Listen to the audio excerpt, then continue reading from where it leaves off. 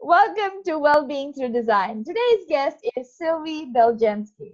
Sylvie Beljanski was born in New York City after her father, Mirko Beljanski, Ph.D., came to New York to pursue a 2-year fellowship with Nobel Prize winner Severo Ochoa.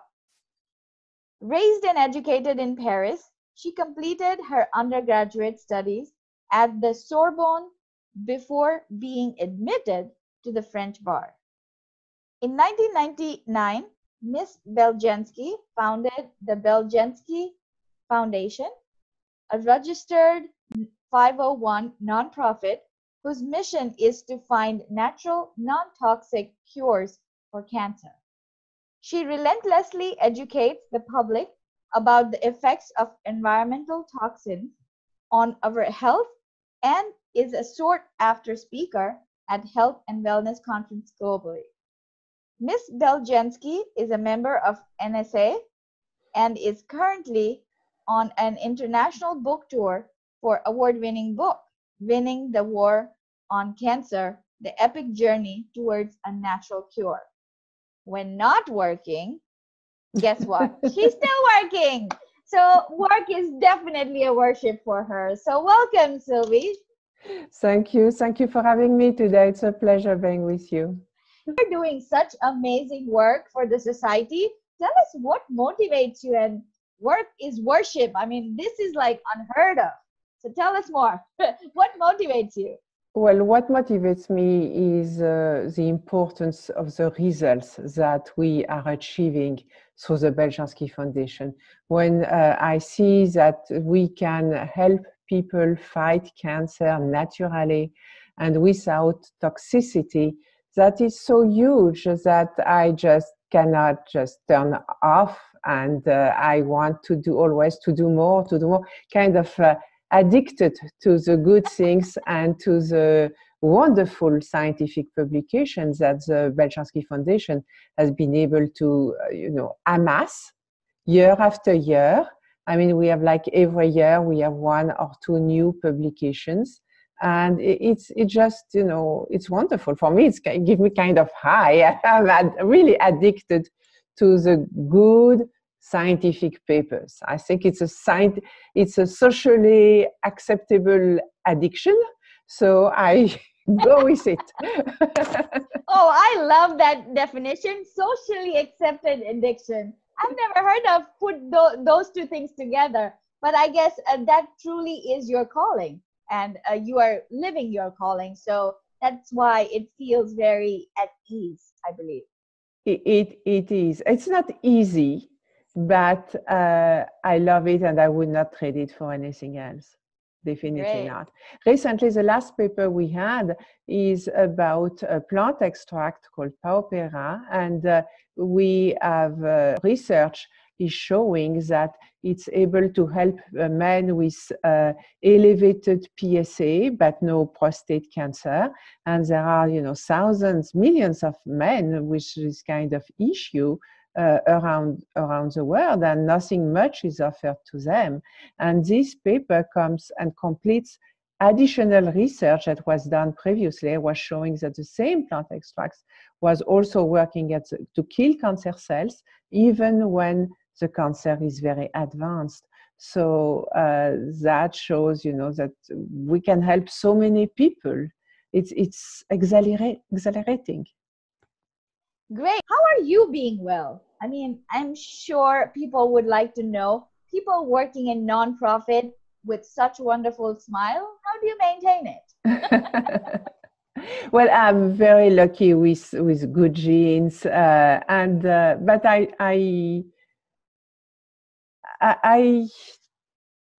are a number of things I believe which are very important to well-being, and it is to live without fear, to have a feeling that there is a lot to do, but you are not stressed. You don't have stressful emotions about it. There is a lot to do, but we are going to get it done.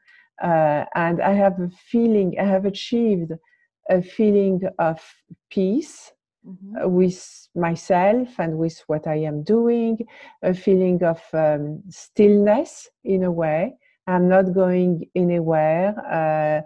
This is it. I am at the right person at the right place.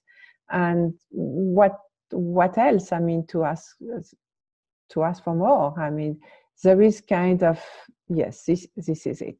This is it. And that gives me a great sense of well-being. Of course, there are, other things you have to maintain yourself, go to the gym, move, speak to people, meet people. That's really, really important. And although I work a lot, I've been able to create a circle where I speak actually every day to a lot of people. And if I take the time to take care of myself and go to the gym, that's all I need, basically. I definitely hear some deep roots of meaningful work. A lot of our audience listening to this interview are working professionals, and the studies show that 60 to 80% people are not happy with what they're doing every single day. So you kind of are refreshing to be on this interview, who is really so satisfied with her work. Indeed, and I know how lucky I am. Look, it has not always been the case. It started really in a not easy way. I don't have a scientific background. I'm a lawyer by trade. I was born in New York, but raised in France, and I went to law school in France. What happened, as you explained, my father was a scientist, molecular biology. He was at the Pasteur Institute in Paris, France, and he was one of the first scientists to be really at the forefront of what is now known as environmental medicine. And he came up with those natural extracts which are able to destroy cancer cells that are not gender or organ specific. And he became kind of famous with those extracts in France back in the 80s. And in the early 90s, former president François Mitterrand was diagnosed with advanced prostate cancer. And the surgeon came to the equivalent of the French White House, diagnosed the president and said the president is not going to finish his second term. The cancer has spread everywhere. But Mitterrand had a mistress who knew about a good doctor who had good results because he was using of my father's products. And then the good doctor knew about my father's products, and he started to give to the former president, François Mitterrand, the plant extracts. And against all odds, Mitterrand started to get better and better and finished his second term. Wow. But when somebody who is not ready for the political limelight suddenly comes under the radar at the highest level of the country, there is a lot of things you are not prepared for. Okay. And actually, a few months after Mitterrand finally passed away, there was a backlash. They sent the army, a SWAT team, to destroy my father's laboratory, to arrest him, to arrest my mother. They came with machine guns, with dogs, it was nothing normal. I mean, being a lawyer, I got prepared for litigation or whatever, but definitely not machine guns coming to shut down a laboratory and arrest a man in his 70s. Wow. So that's where I started to get involved. What happened is I was calling my father from time to time. I was working in a law firm in New York. I had been because I am American, born in New York. I got this job with a law firm here. And I was lonely, you know, the first year here, I was lonely. It's difficult. You don't know anybody. New York is not Easy. And I was calling home on a regular basis. And one day I call home and the telephone is ringing. And it's my father was passionate about his work. I mean, he was always in the lab. And I thought there was something strange. I decided to call home and speak to my mom. And I hear a voice like that. I said, Mom, you cannot speak to your mother. She's under arrest. Oh my goodness. And, you know, I just don't even thought of it twice. I said, I'm a lawyer. I want to speak to my mother. And he gave me, they gave me 5 minutes to speak with my client. Uh-huh. So that's how I started to get involved into what my parents were doing for the first time. And I started with, you know, as a lawyer. Then I was digging into the file. What I discovered that there was a real effort from the government to destroy everything, to destroy evidence and destroy testimonials. I was like, that's what's not, you know, the law is about. Yes. They are supposed to keep evidence for trial, not destroy them before trial. And then my father, time was dragging.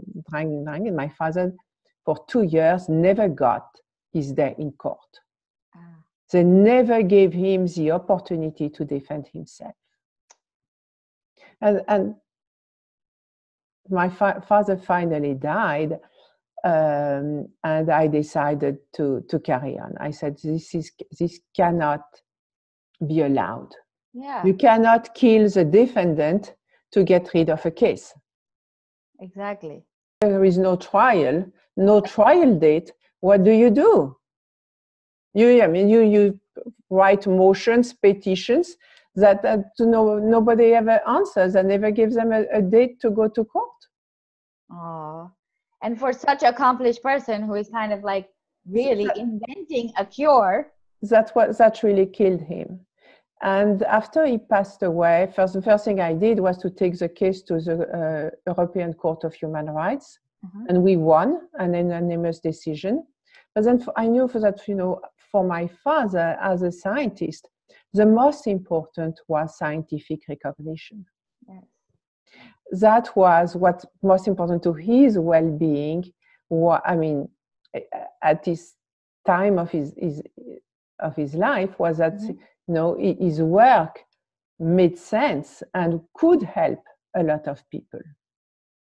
So I decided to continue that and be able to provide the well-being to those people once my father was no longer there to do so. So I started this foundation in 1999 in New York, a non-for-profit.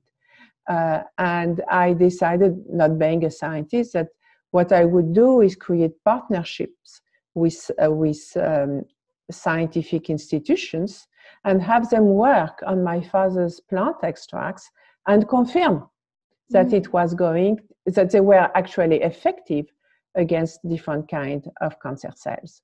So over the years, we have been working with Columbia University on prostate cancer, and with Kansas University on ovarian and pancreatic cancer, and showing that, you know, it was always working alone and in synergy with different kinds of chemotherapies. It was not gender or organ specific. It was non-toxic. And we have, you know, created this body of work that I'm so happy now. It has become my calling to share this information. And it made me just as happy as it made my father happy at the time. That is some amazing example. First, I want to acknowledge being a wonderful daughter who has carried on the legacy in the right way, because this matters to the world, and of course matter to your father for sure. But this is amazing to know that there could be a cure, and that too plant-based. So that leads me to my next question, which is, tell us more. I mean, is this, from what little I know, coming from India, is there is something called Ayurveda, which is Absolutely. what I'm exposed to, which was introduced to me as like a plant-based medicine. So is this along those lines? I mean, I don't know more about your medicine, so tell us more. Well, the philosophy is a little bit different from Ayurveda because this is really, very, this plant extract, but studied in a very Western way. Okay. With, mice and how measuring the size of the tumor and the shrinking of the tumor and publications about those kind of results. However, one of the plant my father has been working with, and we continue to work with, is Revolvia vomitoria, which is coming, has been very largely used in India at the time. It is actually reported that Gandhi was using it to calm himself down and sleep better. Yes. So we are using this plant, but there is a special treatment to the extracts that we are doing. We are removing the reserpine. Revolvia vomitoria is known for the reserpine and lowering hypertension. But if you remove the reserpine, you also remove the potential toxicity of the plant. And what is left is another alkaloid called alstonine, and which has wonderful anti-cancer properties. So there is a link with India, but a twist. This is my 11th year of being cancer-free, and I was one of those stage 4 given 30 days to live. It feels like a home run to me. Almost, I feel elated to know that there is actually studies, evidence, and some sort of cure to this deadly disease where it's really unpredictable. I mean, I just feel lucky to have survived this. But a lot of people go through this and it really wrecks their life. It is. But obviously, you have the right attitude and the right outlook and the dose of optimism that help make a big difference. Yeah, like I don't know why, but I had no choice. Like my entire life was coming down. It wasn't just the disease. So I think I just went with the extreme. But tell us more about, I mean, you being a lawyer in New York City, right? Being an immigrant. Has there ever been situations where things, people, situations, work environment affected your well-being and you had to kind of stand up for yourself? Oh, absolutely. Absolutely. Well, as I told you, I mean, the work environment, when I decided to pursue this line of work, it was extremely stressful. I did not know anything about it, except that the French government didn't want those extracts to flourish and continue. And I did not have the background, I did not have the funding. It was extremely stressful. And in order to pursue it seriously and to dive into it, I had to give up my legal career I had worked so much for. So, you don't, so it was a very difficult choice at the time, but it felt like the right thing to do. Yeah. And I knew that I was, giving up something that I had really worked hard to obtain. I did not know what exactly, if I would be successful with my new choice, but I knew that I would, if I did not give a chance to the process, I would always regret it. Wow. And that's why just like you said, I had no choice. That's exactly how I felt when I made this very difficult decision to give up my legal career. And then years later, I also chose to end up difficult marriage, which was a toxic relationship. And it was also extremely difficult because even though I was not happy, I was hopelessly trying to make it work for far too long. And it was impossible to carry on and so difficult to end it. There was everywhere I turned, it was going to be difficult. But now it has been several years, and I'm very glad that I ended up this toxic relationship, which was not going anywhere. So listening to my example and two of your examples, taking leap of faith is the only choice. And sometimes we regret and we pay a price when we don't take the leap of faith. Yes, but not taking it at sometimes seems even worse. Uncomfortable, but still attached state. That's when I think we all kind of end up not happy with the results, because you're dying inside. You're dying, and you just don't put it out exactly there. And when you die, that's where there is no more well-being, happiness, and life. Absolutely, one is the opposite of the other. Find what your purpose is and live in alignment with it. It is this alignment, I believe, of your values, your heart, your engagement that gives sense to everything, and this sense transformed itself into well-being at every level, emotional, physical, and eventually even financial.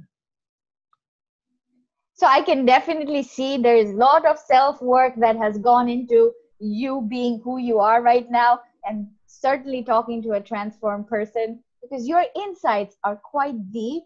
Take it a little further, because right now we are living in a society where there is a lot of suffering, anxiety, depression. People are just not happy, regardless of where they are, which part of the world.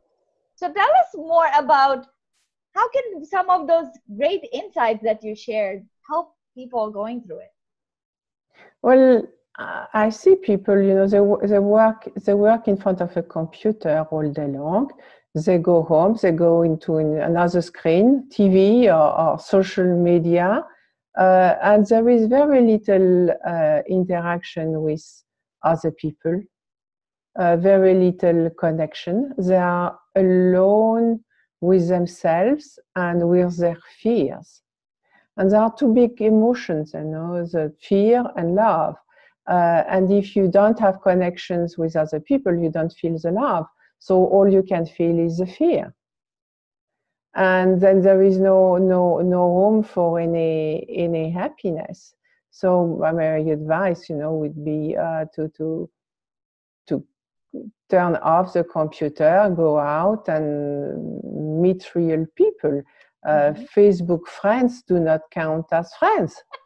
I'm sorry, they don't. And when people, are very lonely, they are so desperate for connections that they lose all sense of restraint and dignity, and are just desperate to make themselves available for any encounter that is meaningless, and that cannot lead to happiness. It can only lead to more despair and a sense of loss of who you are. Yes, sure, definitely. I think that is great advice, and insight that people listening to this can take it back with them. One thing I noticed, based on whatever I little learned about you, how do you manage stress? It's really the feeling of being the right place at the right person at the right moment and at the right place. That's what really gives me feeling good about what I am doing. Plus, I try to go to the gym on a regular basis, have some activity, physical activity, and I meet with a lot of people. And I think this human interaction on a regular basis and feeling that I can make a difference is what helps me a lot and supports me a lot, making a difference. It's not about so much about me. You know, it's not that I'm not that much self-centered anymore. I am so much more interested in what I am doing and in sharing with other people.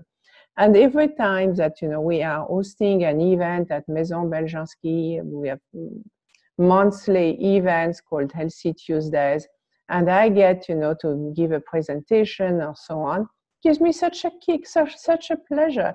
It's kind of, you know, kind of high. I'm happy with that, and I'm happy to see how people are responding. So this happiness is what keeps me, you know, up and running. What kind of hope do you want to impart to the world, to the society, people going through it?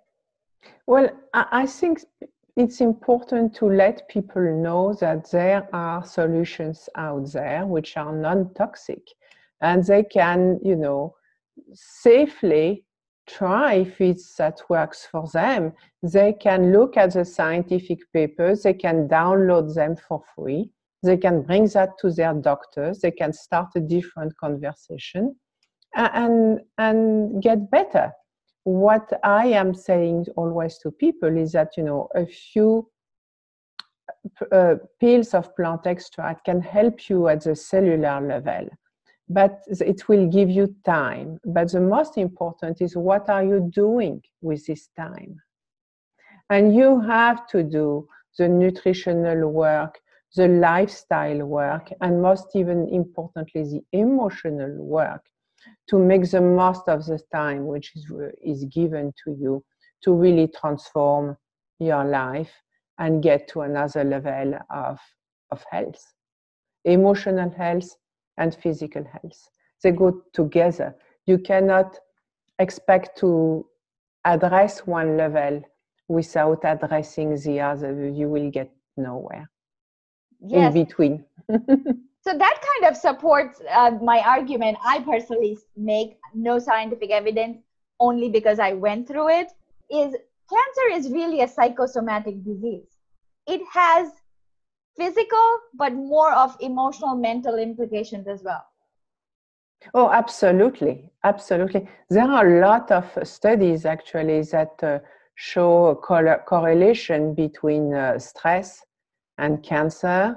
And it's not that much about the stress itself, but how you respond to the stress. And that's why some people will develop cancer in some situations and others won't. They will actually made stronger by the difficulty. But some people will not be able to cope well for many reasons, which may have, you know, to do with their immune system or other things, and they will then start to not process well the multiplication of the DNA, and there will be the beginning of abnormal cells that will grow. So we can physically prevent the duplication, abnormal duplication of the DNA, but if the mind is not properly connected, if the cause of the problem is not solved, then the problem at the physical level will continue. Is this plant-based medicine kind of replacing the traditional chemotherapy, or is it in combination? So, I mean, we have seen now people for the past 50 years between my father and myself. So we have seen everything. We have seen people saying, you know, I don't want to take anything poisonous. I don't want to hear about chemotherapy. And research shows that the product can work by itself. And we have seen people saying, you know, give me everything. I want everything to help me beat this monster. And the research shows also that there is a nice synergy of action between chemotherapies, and we have tested with different kinds of chemotherapies like gemcitabine or carboplatin. Every time we have a very nice synergy of action with the plant extracts and the chemotherapy. So people can really have it both ways. They don't have to choose according to research. But there is a way, and do not give up is my side of hope that I just want to share with the audience listening to this. So thank you so much, Sylvie. This is really amazing and refreshing to see you doing such wonderful work. Best wishes for your foundation. Keep spreading the goodness. And if you guys have any questions, please feel free to drop them below or email them at info@radhakalaria.com. If this message has resonated, I invite you to please like, share, subscribe, or follow. Until next time, have a fabulous day.